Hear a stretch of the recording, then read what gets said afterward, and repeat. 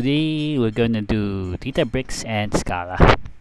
So we have our cluster up and running, and let's take a look at the code from the Databricks documentation.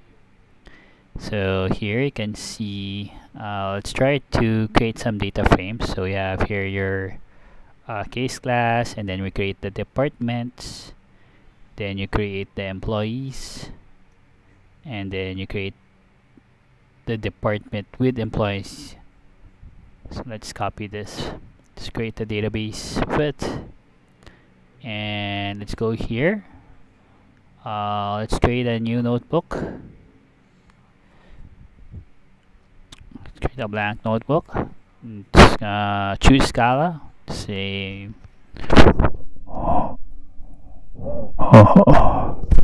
file, and this is a notebook for Scala. We can paste it here. So as I mentioned, we create first some database list that we can use with its departments and then its employees. We also define the department if it's a string, the employee it's a string, it's got the email, it's a string, and the salary is integer. And then you got department with employees, department, and a sequence of the employees. So employee 1, employee 2, employee 3, 4, 5, etc. Okay, let's press Shift Enter.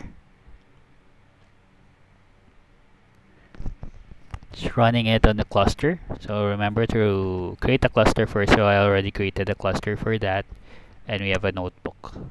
So there you have it running.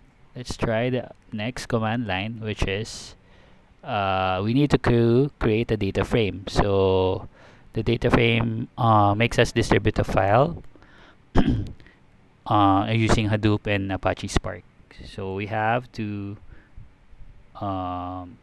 create those data frames. So you can assign the data frame as you go. So employees 1, employees 2, or you can choose, you can change it. So see here, they have data frame 1, and then you have your data frame 2. Okay, let's wait for it to finish completing. So there you go, you have the department and you have the employees. See? Okay, the next thing that we're going to do is we're going to union the two data frames. So we go back here and paste it.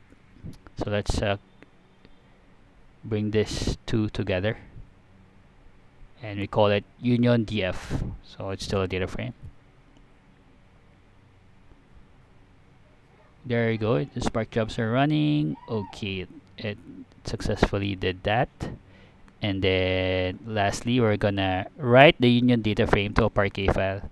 So Parquet files are makes it easy to distribute things.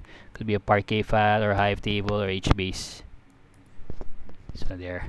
So you can see the path file is saved here in temporary Databricks Parquet file.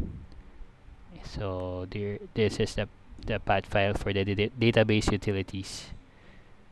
So that's true. We'll remove it if it exists already. Okay, and then we write the Parquet file here.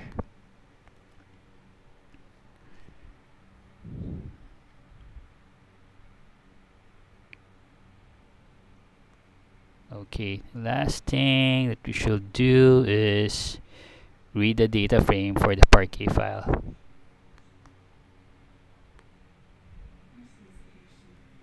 There we go. Hopefully it works. Can you read it from Parquet? Okay, great, it's working. And then we explode the employees column on Spark SQL functions. So we should be able to select that, copy it here.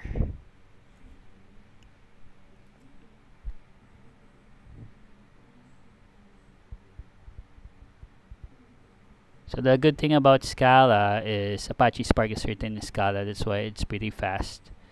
Um, Instead of going to Python or through R. And lastly, we flatten the fields of the columns into class. Okay.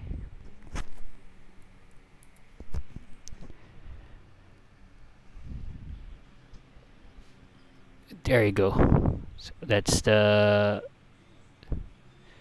end of the Python notebook. You can see here cluster is still running. Okay. But we can't check the jobs because it's a community edition. So there you go for our Scala. If you want to go to your workspace, just go back to your workspace and look for it, or you can go to recents and go back to your sample file. So there you go.